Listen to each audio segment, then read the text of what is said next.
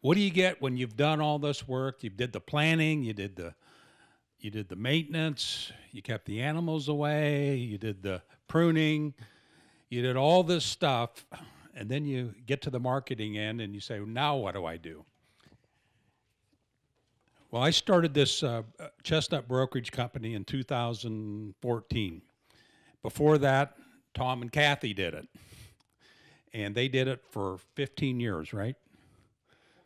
14 years. They started out when they had less than 1,000 nuts, and their last year, I think you had like 34,000 the last year, and they ran out of storage. It was hard to manage, and Tom says, why am I doing this? And so I came along and I said I'd be willing to help out, and said, so they passed the business on to me. That's how I got into it. Don't you love the passion Kathy had? I read the sign outside. It said the passion for trees. I think all the speakers up here have a real big passion, a real large passion for chestnuts. I know I do. And I can tell you the customers, this really amazed me the first year I was in this. A customer would come in, a Southeastern European customer would come in. They'd bring their whole family with them, and I'd sell them a bag of chestnuts, and they'd put the chestnuts in their hand, and they'd look at them like this. They just stared at them like it was a newborn baby. And I just marveled at it. And it's because they grew up with chestnuts. A lot of these people immigrated here in the 80s and 90s from Southeast Europe, and they had chestnut trees in their timber in their backyard. And during the fall, during harvest, they actually canceled school so that the children could go out and gather the chestnuts. I've heard that story multiple times. So they have a love affair with the chestnuts. They have a deep appreciation for the chestnuts, and it's part of their food base, the chestnut is. I've learned more about chestnuts from them than I have any other place. So anyhow, that's how I got started in the marketing end of the chestnuts. And this is not a co-op. I take all the risk. I work with 63 growers now, and I'm going to go through a list of rules I have, and I do all the marketing. And this was the picture the year I took over, how young both Tom and Kathy looked. Okay, I work with 62 growers in 3 Midwestern states, Iowa, Illinois, and Missouri. I don't think I got one customer one client close to the Wisconsin border, but these 3 states make up the bulk of my growers. And I have to say that the resources in this part of the Midwest is unprecedented. The knowledge that Tom has of all the experiences and mistakes that he's made, and the type of chestnut trees that he grows, and the resource with Mike Gold out of the University of Missouri. No other university, as Tom says, does the research on chestnuts. And what I've learned from marketing, I really think 20, 25 years from now, we're going to look back, and this is where it all started, right here in the part of Iowa, southeast Iowa. And from that radius, that's where the bulk of the growers is going to be. You don't have to go anywhere else. And please don't buy your trees out of Florida. I can tell you the customers don't like the chestnuts. I've heard it more than once. So we have everything you would need to learn and follow up with phone calls and how to manage your chestnut forest. Okay, the ground rules. I'll buy chestnuts from anywhere as long as they're in good condition. I have a rule. You can sell your own chestnuts and you can sell the remainder to me, but you can't underprice me. If you do that, I don't want to buy your chestnuts, because now you're competing with me, and there's no sense for me to go that route. All chestnuts must be delivered by October 31st. We only deal in fresh chestnuts. I try to be sold out by the first week of November. So far in my 5 years, that's not been a problem. So if somebody is holding chestnuts, they have to keep them in a cooler or someplace where they'll maintain their quality, and they can deliver them the last week of October. I have 2 people that do that. Also, as far as I know, I haven't bought any infested weevil nuts that are going to be a problem. I don't want to bring them into our growing area, and I certainly don't want to sell them to my customers. And so we're fortunate in that aspect. As far as I know, we've never sold any weevil-infested nuts that people have reported back to me. That's not saying it's going to happen, but if that comes up or if I see it, then that'll be something we'll have to deal with going on down the road. Okay, harvesting and handling. It's very important with chestnuts. They're a very unique nut. They're a water-based nut. All the other nuts are an oil-based nut. Because they're water-based, they lose weight every day. I can tell you on our farm, we harvest twice a day, every day for 6 weeks. It's very labor intensive. We hire help to do that. I tell all the growers you need to harvest your nuts a minimum of once a day because they will dry out. The quality deteriorates as soon as they hit the ground, and you lose money because you're losing weight. As Kathy said, I'm not buying as much water as I could have the day before. So you need to harvest chestnuts daily. I send out a newsletter before the harvest with the guidelines on harvesting and handling, and one of them is as soon as you harvest the nuts, you need to wash them, clean them. You can pretty much do that in the same step. And I tell people sort off the bad nuts. We try to counsel people. You can float them in a 5-gallon pail of water. Anything that floats to the top is no good. And I just tell them to skim all those off. I've been doing this long enough, I can tell by looking at the chestnuts when they come in how high quality they are.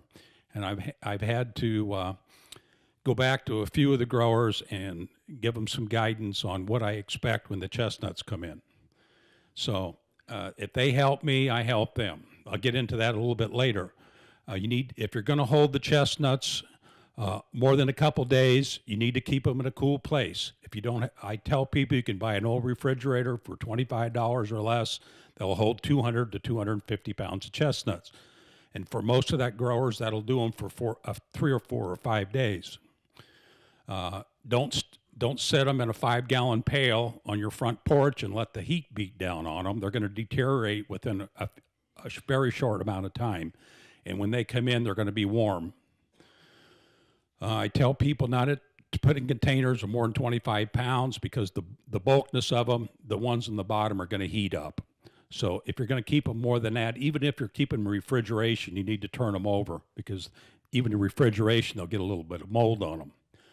Another thing to be concerned about is you want to keep them away from the rodents, so you don't want to leave them outside. You want to bring them inside or put them in a cooler, keep the mice out of them, keep the ground squirrels out of them, keep the coons out of them. And then I try to tell people to bring them to my processing plant as soon as you can. For some people, that's going to be every second day or every third day. For other people, it may be every 2 weeks, which is fine as long as they keep them in a cool place and they handle them properly. These are the never ground rules. These are the things you never want to do. Leave them on the ground more than 1 day. They're going to lose their color, they're going to lose weight, and the animals are going to bite into some of them. It's best if you don't run over them with some type of equipment because if you do, they'll smash them. I've seen cracked chestnuts. I've seen ones that are discolored that have been ran over. They're low quality. I reject chestnuts like that. The first year I didn't reject anything and I took a real beating. And after that I toughened up. I enforced the rules that I send out. And I just don't want to deal with low quality chestnuts because it comes back to bite me when the customer calls me up and complains. Like I said, you don't want to leave chestnuts in a warm area because they will warm up. I can tell you from personal experience, the second year I harvested them, I lived in Des Moines at that time. My farm was 150 miles away. I left them in a 5 gallon 5 gallon bucket for the whole week. I came back and they were all bad. So I've learned all this stuff, a lot of this things from my own personal experience. You don't want to store them in a sealed bag because they have to breathe, as Kathy said. So they have to be a perforated bag or an open bag or an open bucket or a mesh bag. And you certainly don't want to freeze fresh chestnuts. If you freeze them, they're no good, as we just found out. I've had people bring in frozen chestnuts. Thank goodness they told me before they left that day, so I knew what was going on. Because the first day you freeze them, you really don't know. There's really no way to identify a frozen nut the first day. Okay. My reputation's really important. That's why I have standards. Almost all our customers are repeat customers. I get a lot of good feedback. I talk to people from all over the United States.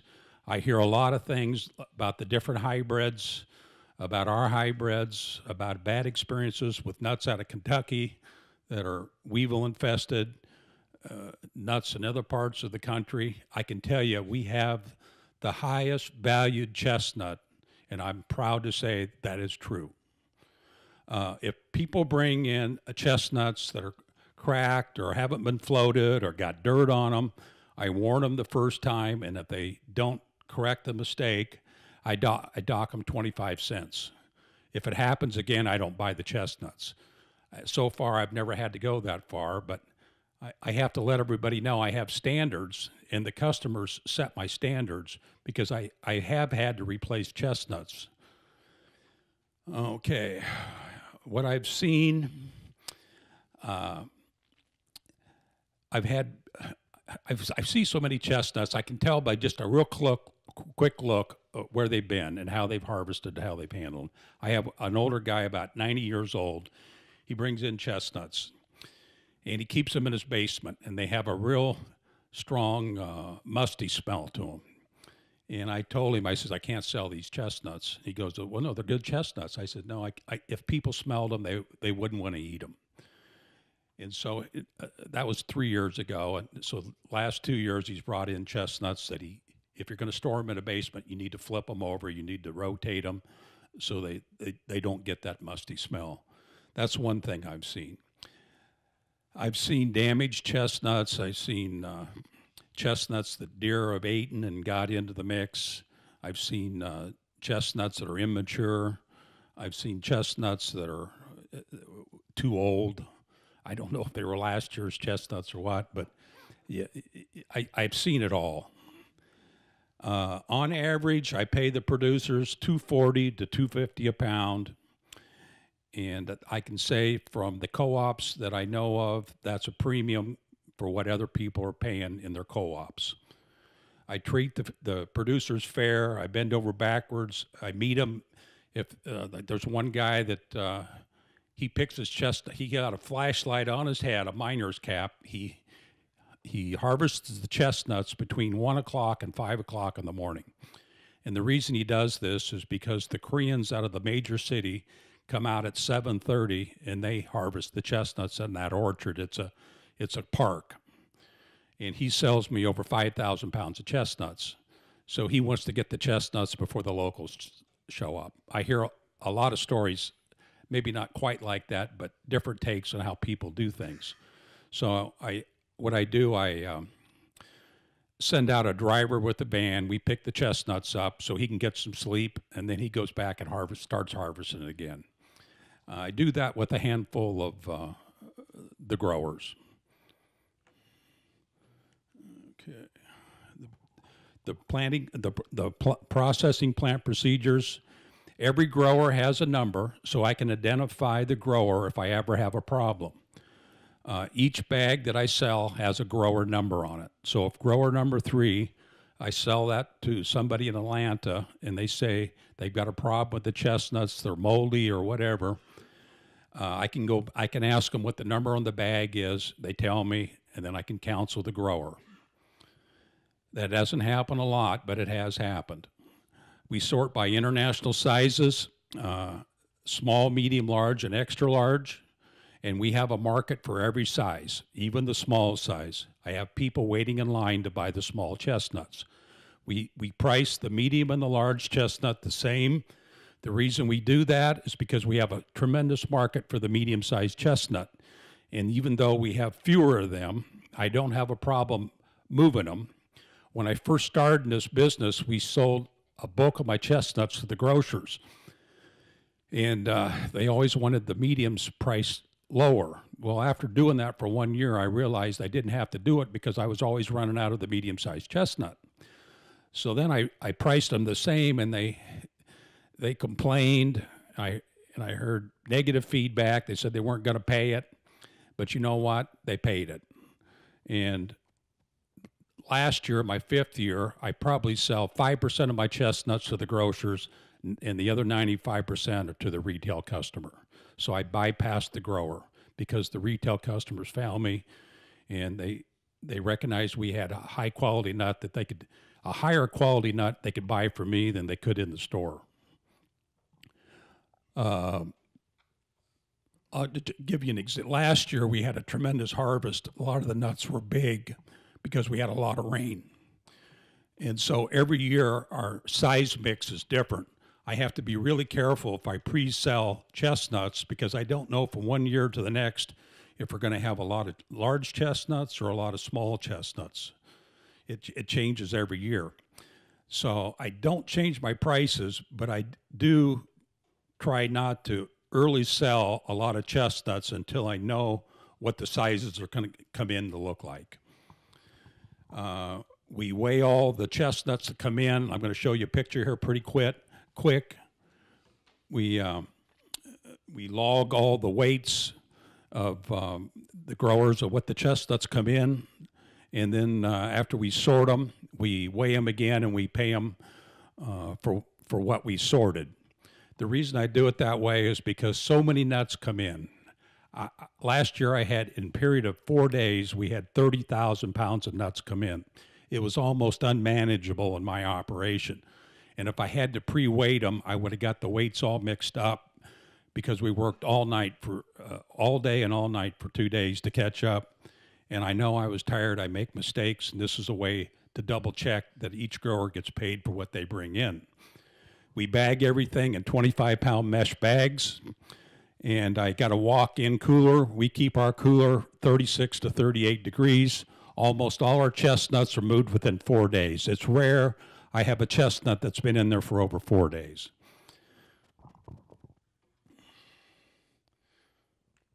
All right, this is this was the start of last year when we got in 10,000 pounds in 2 days there. This is what they come looking like. Totes and bags. This is my sorting machine. I had a local machinist make for me. We can sort about 250 pounds an hour.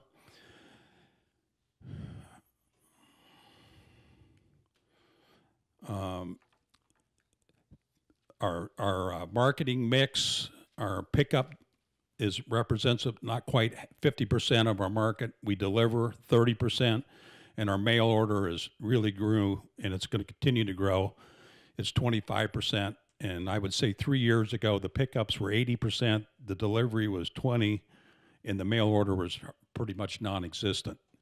We've tapped into a big Chinese immigrant market, and it is a major market. Chinese, they must communicate by Facebook. I get calls from all over the United States from the Chinese people wanting to buy the chestnuts. My goal every year is to sell out by November 1st. I don't discount. I got a waiting list. So far, I haven't had a problem. I always worry at the beginning of the year if my prices are too high. But after about the first week and the calls I get more comfortable. I just don't need to discount. I just don't do it. If somebody buys like 800 pounds, they want a price discount, I tell them I won't do it. I'll give them a free bag. But I don't want to get into I don't want people to think I'm a discounter. I told the grocers this.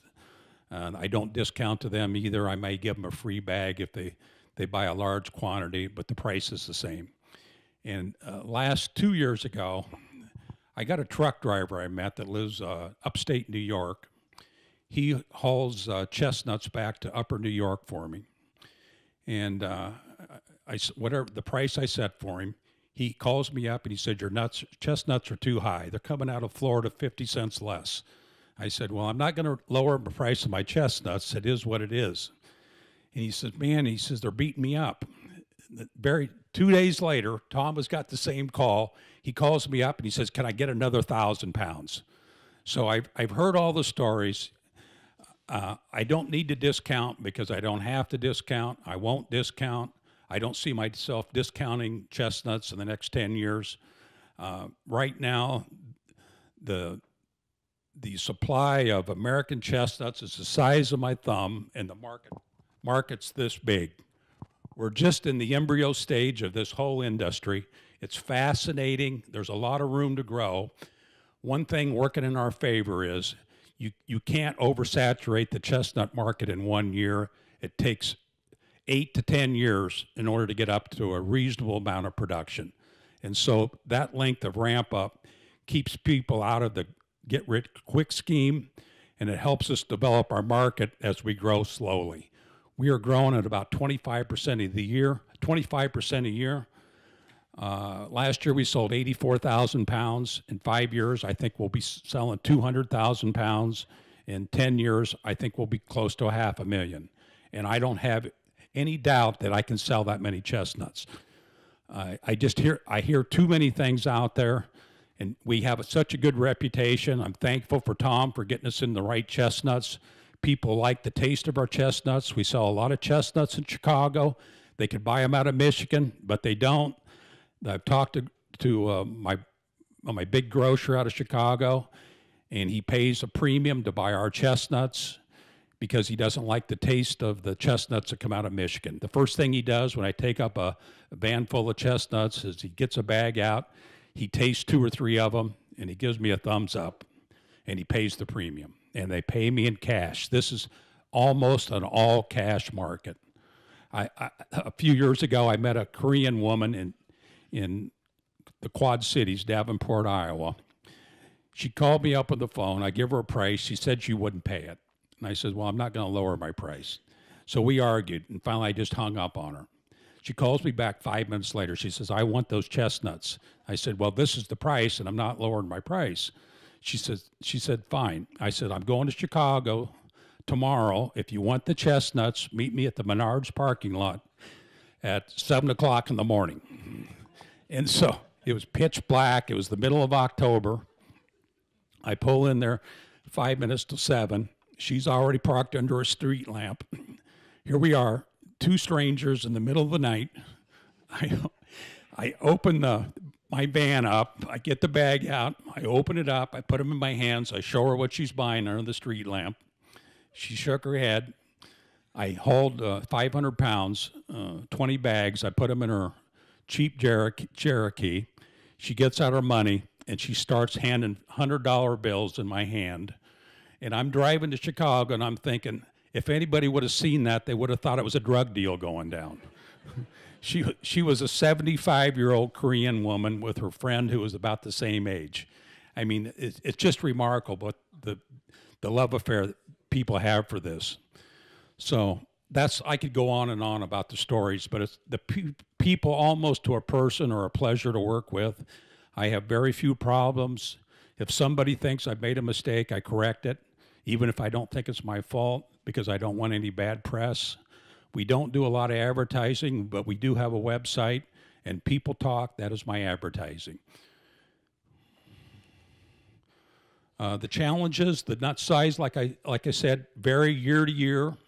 A few years ago, we had a real early harvest because it was hot in August, and it caught me off guard, and I ended up holding some of those chestnuts for 2 weeks because the buyers weren't ready for them.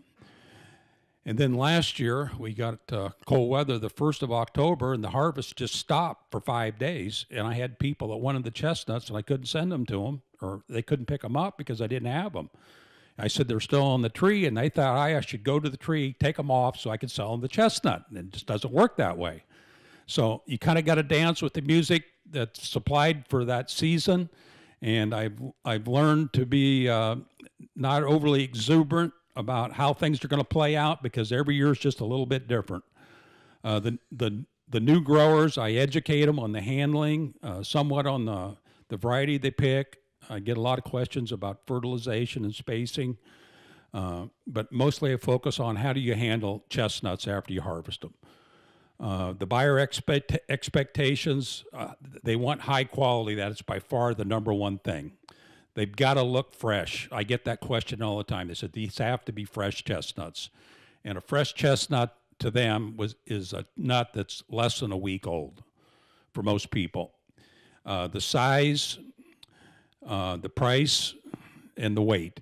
And all those things are important. I got feedback on things that weren't, like for instance, when I sell a 25-pound bag of chestnuts, I put 25.5 pounds in the bag. My grocer friend in Chicago, when I take him, I sell him over 5,000 pounds of chestnuts. I put 26.5 pounds in the bag because they hold them for 2 weeks before, or even longer if it's toward the end of the season. And I've heard the feedback that in the middle of November, the bags don't weigh 25 pounds anymore. So I started putting more weight in there because he's such a good customer and he pays a premium. So when I'm paying you paying you money for 25 pounds, I'm actually selling 26.5 pounds, but I'm only getting paid for 25. So I take the risk in that, but it works out. Another issue is the post office, and I'm looking to do something different there, but all my mail orders go out through the post office right now. Reason it's a headache, it's because I can send out 100 boxes on Monday, and Monday is the only day I do mail orders because it's just too much unpredictability about the post office. I can send out 100 boxes on Monday. 50 of the boxes people get on Wednesday. 40 of the boxes people get on Thursday. 6 of the boxes people get on Friday. By Saturday, 3 other boxes show up, and somebody doesn't get a box. They get it the next Monday. And I get calls. If you order 10 boxes and you get 8, they want to know where the other 2 is. And I said, you just need to hold on, give it another day or 2. I get those calls all the time. And so it's constantly on the phone reassuring people that they're going to get their chestnuts, and that if they have to wait a day, are they still going to be good? And I counsel them, they're still going to be good. If they're not, we'll make it right. This is my post office guy I work with. I give him advance notice when I'm coming in, so he's got an extra person on the scale because it takes 2.5 hours for me to process everything when I bring it into the post office. And he loves me because he gets brownie points for how much many boxes they moved through that post office. And after the first year, he was on vacation that day. I told him I was going to use a different post office because I couldn't do it if he didn't have the help there. So now he treats me like VIP, and I bring him when I say I'll bring him, and everything's boxed the way they want to. And what I love about the post office, if the address isn't right, they'll tell you right at the point there. So if the box says 635 Main Street and there's no address for that, I go back, and the person that printed it should have been 634. For some reason, they put 635 on there. So we make the change, and it gets to the person. This was my FedEx guy. He didn't deliver chestnuts, but he came in one day and left some things, and he says, you sell chestnuts? I said, yeah. He said, my friends in Chicago love chestnuts. And so now he's buying 30 bags of chestnuts from me the middle of October every year. And those are the 30 bags he's taking with him that day. So you never know who's going to come through your front door. These are my competitors. The Japanese beetle. And that's what you want happy customers to observe and feel like. That's my wife and I. And that's it. I don't know what happened to the other pictures there, but that's it. But anyhow, it's fun. I wouldn't do this at this stage of my life if I wasn't have fun doing it. I have a passion for it. I love marketing. I've been in it my whole life. I just think it's a fascinating business, and I meet such wonderful people from all walks of life. I deal with a lot of over-the-road truck drivers that pull in at any time of the day or night, and I go down and meet them, and they'll buy like 10 bags of chestnuts and take them to their friends or take them home. Uh, just a wide circle of people. I'll tell you the best story. This happened the first year. I had this gal from, she was a Hungarian. She called me up. She was from Waterloo. And her and her husband wanted to come down. So I give them my address. They called me up an hour later, or no, 2 hours later. They're in Muscatine, which is 30 miles away. I said, you're in the wrong town. I give them the address again. They called me up 20 minutes later. They're in some other town south of me. I said, you missed the turn. And her English was really poor. And so I give her address again. She called me up a half hour later. They were on the interstate. I don't know how they missed my place. And I said, well, come back the way you came. It's 10 miles exactly. I'm going to be out at the entry of the fairgrounds in my car. I'll be waving my arms when I see you. And what color and kind of car do you have? And she told me. So I waited and waited and waited. And finally this car come down over the hill. They drove on past. I got in my car. I rolled my window down. I was waving my arms like this and honking my horn. The car pulled over, and as soon as I looked, I knew I had the wrong car. There were two women in there, about 50 years old. I said, are you the ones for the chestnuts? And they both looked at me, and one gal said, no, but I think you're the nut.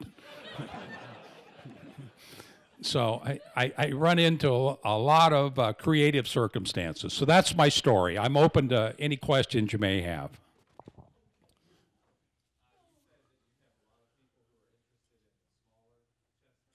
Yes.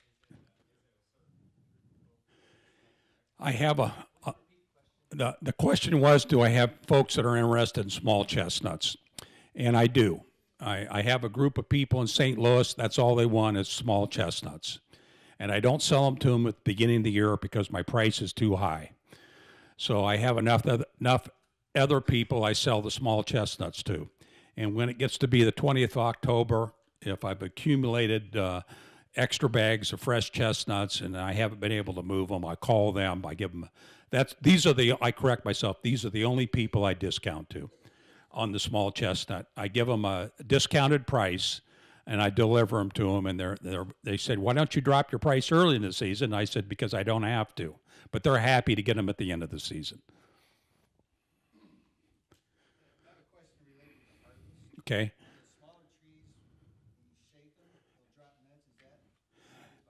Well, these aren't pecan trees; they're chestnut trees, and you get one tree that has, we'll say, 10 pounds of chestnuts on it. That tree will drop their harvest over 10 days, and so the chestnuts don't get their chestnut color until the last 2 days. If you harvest a chestnut before it's colored, people don't want to buy white chestnuts because that's what they'll look like. And if the burrs fall on the ground, my sense is that if you leave the burr on the ground, those nuts will color up. But it's a lot of work. You got to open the burr. I don't recommend anybody shaking a tree unless it's the last week of harvest and you want to get it over, and then you can shake a tree. But that's the only time I've ever shook a tree. The reason I say that, sometimes you get real windy conditions. Yep. And it's dropping nuts everywhere. Well, we had that. We had a big storm go through last year, didn't we, Tom? We had a big storm go through there, and I thought I lost 2/3 of my crop. There were burrs everywhere. And so what we did, we piled them all up. We went through them 4 days later. And anything, we opened the burrs. It was very time consuming. Anything that looked good, we sold. The rest of them we burned. Because if they're not mature when they drop, they're never going to mature. They have to have water. How did you open the burr? With welder's gloves. Anybody that knows a burr, they're pretty prickly, and I've been pricked more than once. Any markets for the burrs themselves? No, but they are good for your lawnmower. They will shine up the bottom of it real well. It's a good thing to do before you put it away for the winter. And Roger, another question. How do you prepare them for the postal box? And how many pounds are in those? Well, we've modified how we've done that. When I first started, we sent mesh bag 20.5 pound bags. We put in a 20-pound box, and the post office took them. We were getting shrink of anywhere from a half pound to a pound. If they got delivered in 2 to 3 days, we were okay.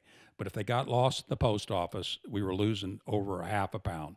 People must have a scale that measures to the hundredth of a pound, because they call me up and they go, these boxes only weighed 19.92 pounds. You know, what am I can't argue with them. And so I told them I'd send them free chestnuts, because I don't want anybody to be unhappy. But 2 years ago, we went to a perforated plastic bag. We put 2 10-pound bags in a box, and our shrink problem disappeared. Plus, we put a disclaimer in there now that chestnuts do shrink, and they probably will shrink. We put 20.2 pounds in a box, and so they know what our intent was. And since we went to the perforated bags, I've not had one complaint about weight.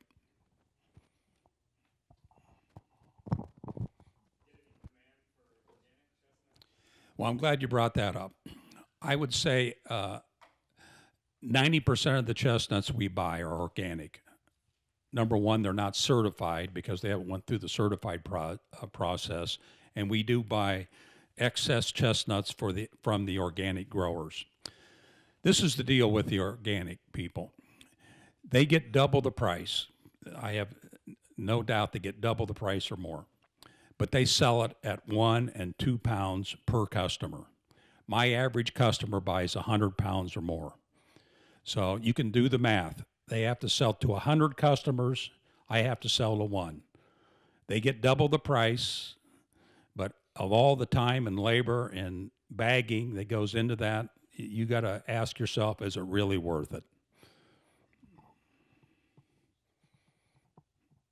I have customers, it's very infrequently or very rare. They will ask me if they're organic. And if they do, I tell them most of the chestnuts are, but they're not certified. Do you have any of your clients or growers pre-size or pre-sort? We got 2 growers.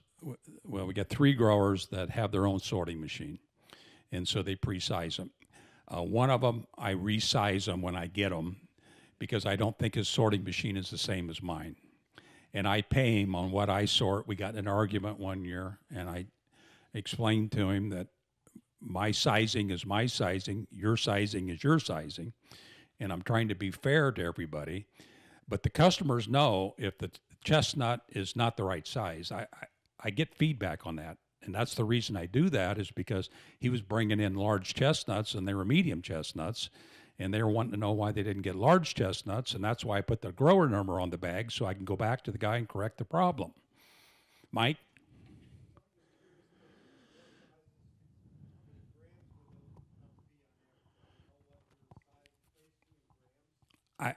I don't know, but Tom might.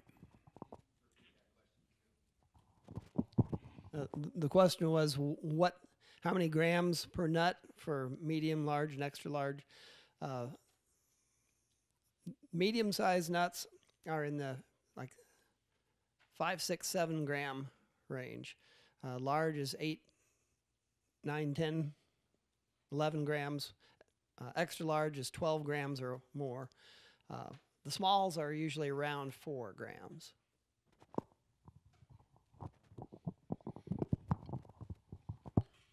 Okay, any other questions? What are the takeaways that you want people to have that are going to be future growers for you? What are the things you want to tell them? I would say the number one takeaway is when you start harvesting chestnuts, do it every day. The second thing is put them somewhere where they're not going to dry out, either in a refrigerator or a basement or someplace out of the sun. The third thing is to bring them to the processing plant, my plant, in as soon as you can, because like Kathy said, you're selling me water. I want you to sell me water because I know they're fresh. So the handling of the chestnut from the day it drops to the day you bring it to me is very important, because quality is number one, because I get the feedback from the customers. A good analogy for when you're harvesting as far as every time you pick up a chestnut, are you picking up a nickel? Oh, well, a large chestnut is probably 50 chestnuts to a pound, somewhere in that neighborhood. So if I'm paying you $2.50 a pound, that's each nut's worth a nickel on a large size chestnut. If you're picking up small chestnuts, they're going to be less, maybe 80 to 100 chestnuts in the small size. Okay, I have to get into this. So when Tom ran the co-op, he paid the lowest price for small chestnuts and then medium size. And smalls are very hard to pick up. Imagine looking for pennies in the grass, okay? And that's what they were worth. Whereas a larger chestnut was worth like a nickel. And you know how much easier it is to see a nickel in the grass? That's how bad it was. Roger took over and he recognized the value of the medium-sized nuts, and he knew they were hard to pick up. So he raised the price that he would pay to growers for medium-sized chestnuts to recognize the fact that he needed them, and they're hard to pick up.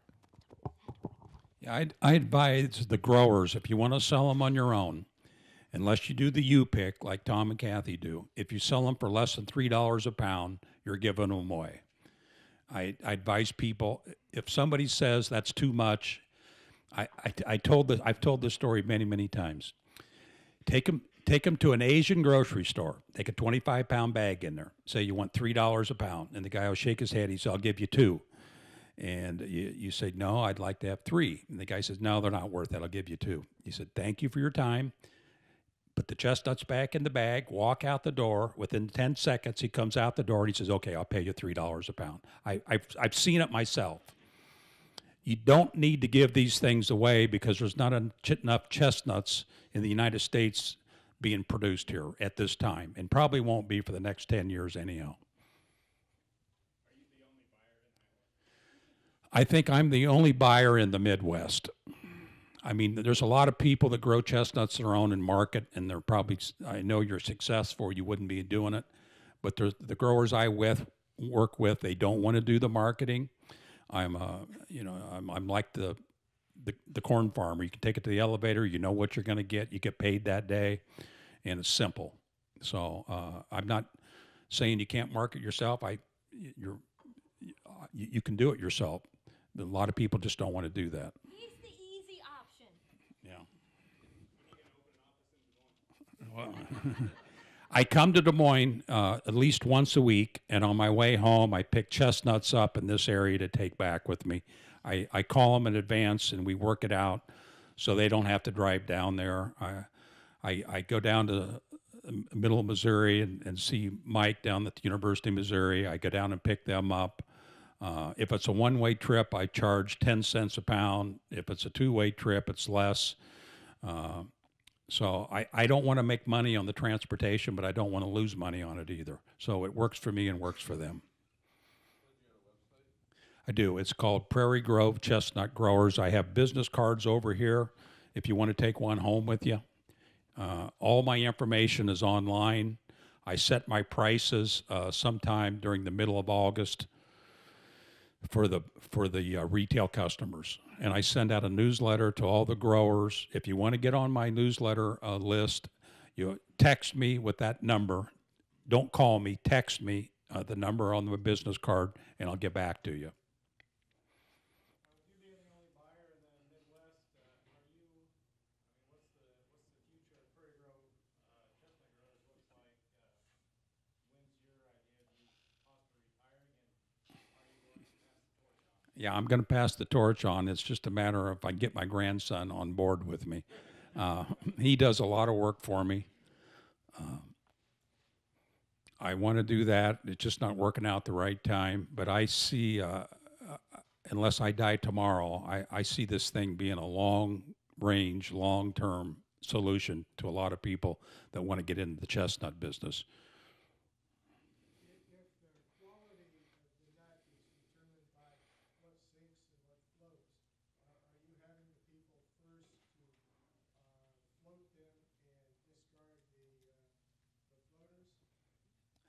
am I having people pre-check them and discard the floaters?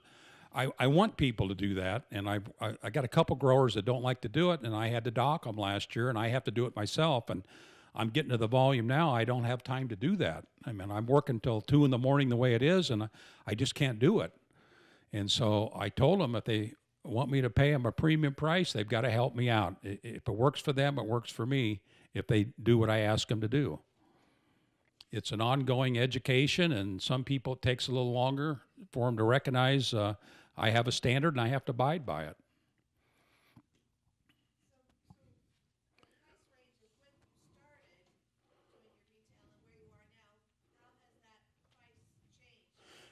It, well, the prices definitely went up because the longer I'm in this, I recognize the value we have.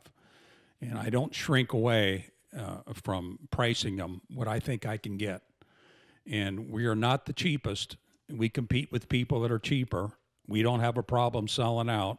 I probably sell more chestnuts in the country than maybe 3 or 4 other people. So we sell a lot of chestnuts. People recognize our quality, and I price them that way. And the prices to the growers have came up. But the first year I started this, the grower probably, I think I averaged right around $2 a pound, and now they're up to $2.40 to $2.50. You know, I'm in this because I love it. I want to make a living, but I'm not in it for the money. I'm into it because I like the business. I want it to make it a viable business. In order to do that, I have to make some income off of it. But I'm into it because I love the group of people I work with.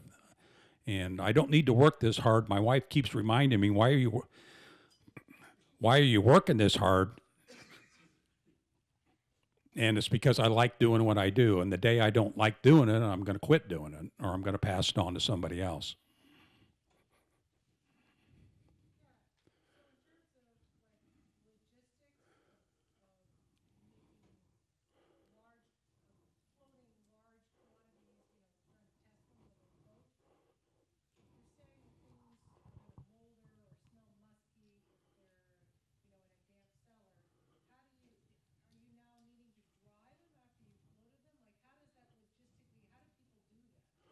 Well, if you're going to store them in your basement, I advise them to put a sheet down or put them in a cardboard box with something in there that will absorb some of the moisture. And every 3 or 4 days, you need to go down there with your hands and turn them over. So the ones on the bottom that might get moldy, they get air. Because if they're covered up, they're not getting enough air, like we've discussed before.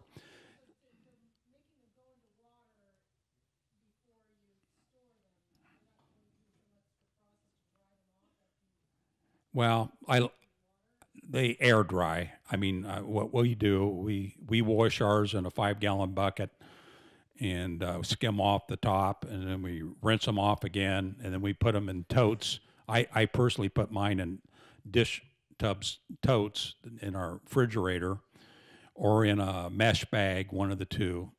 And if they're in there over 3 or 4 days, we take them out and we recontain them again so that they're mixed up a little bit. And I haven't had a problem. The moisture is not a problem. It's the airflow. You got to have a little bit of airflow. One more question for Roger before we wrap this up. Yeah, I know there's, in just doing web searches and stuff on chestnuts and markets for it, I know there's a Michigan co-op, and I think they had 220,000 pounds of chestnuts last year. There's some with the Empire's Rural Route 9. yeah, in New York State or something, Yeah. they've got a co-op. And so is everybody's market the same? Is it all going to these, basically just to kind of regional grocery stores or individuals? I mean, or is there other, what are some of the other possibilities of some of these other, who are they selling it to besides what you sell? Well, I can tell you the East Coast is wide open. If I had enough chestnuts, I could sell 100,000 pounds of chestnuts on the East Coast if I had them. I know some of the people that would buy them. I don't have that kind of volume. We have a little bit of overlap with some of the co-ops you mentioned, but not a lot. We've all developed our own customers, and our customers are loyal to us. Some of them are price choppers. I've run into that, but 80 to 90% of the people are repeat customers because they like the quality and the value that I have. I sell a lot of chestnuts in Chicago. Probably a third to 40% of my chestnuts go in the Chicago area. The market's wide open. I mean, there's a lot of opportunity.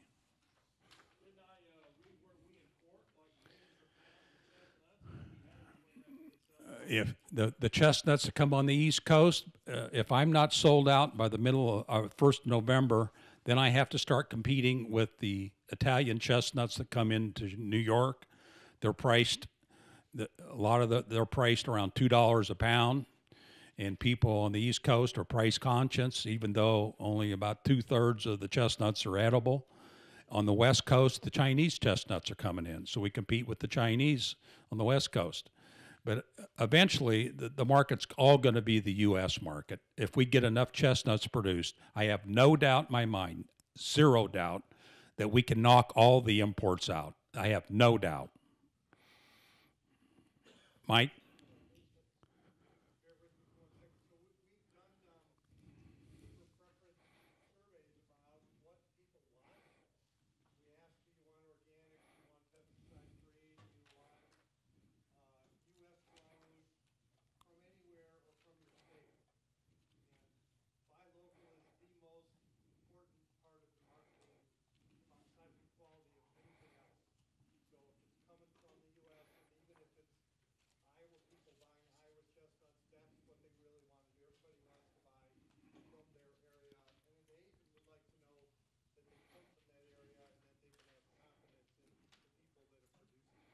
One of the things we're going to do, I have on my drawing board, you've heard of the Vandalia onions.